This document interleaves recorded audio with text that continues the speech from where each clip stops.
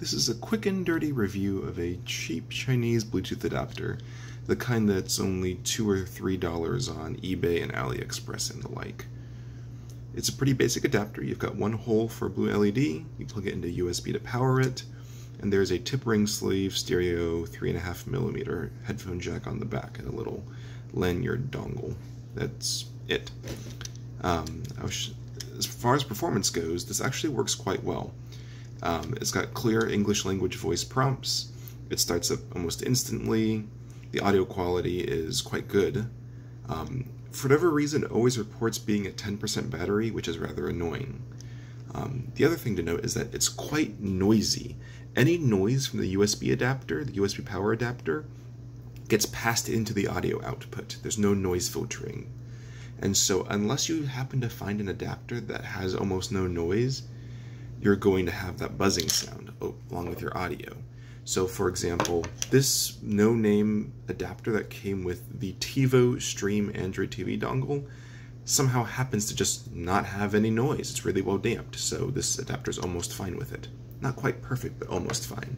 But some other expensive adapters, like ones that came with my Samsung phone, for whatever reason, have noise.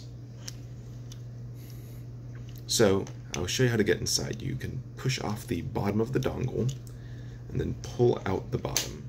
It's kind of hard to do with one hand, but let's try it. Okay. Then you usually pull off the top, then you can yank off the front metal adapter. Inside you can actually see the PCB of the Bluetooth adapter. It's a single layer job, nice and cheap and simple. On it you have one IC, very basic crystal, some caps, like one resistor, and you can see this ceramic capacitor diagonal and very haphazardly placed on the front. That does not come like this. I had to solder that myself. However, putting this capacitor on between the 5V and the ground lines of the USB gets rid of all the noise. I just harvested this off of a busted wall power adapter for something else and just kind of slapped it on there, and it does the job perfectly. Now, as far as the markings on this go, you have one right here, JXY163, version 1.1, some late 2019 date codes, and the one little chip that does all the work.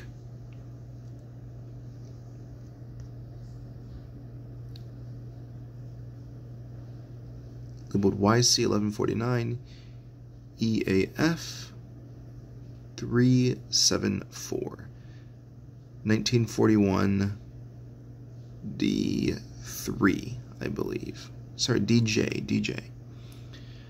Yeah, there's obviously a Bluetooth antenna, the headphone jack, the chip, small crystal oscillator, handful of caps, LED, resistor, 0 ohm resistor down there.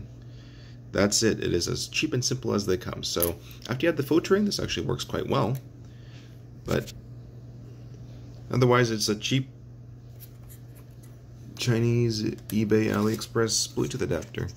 So to put it back together, you put the PCB back in the bottom half of the case. You make sure the headphone jack is resting on the outside of the case. It's not too far forward. You line up the top half and just click it in. Yep, and then you line up the USB metal cover. It's very hard to do this through a camera viewfinder. And then click it on.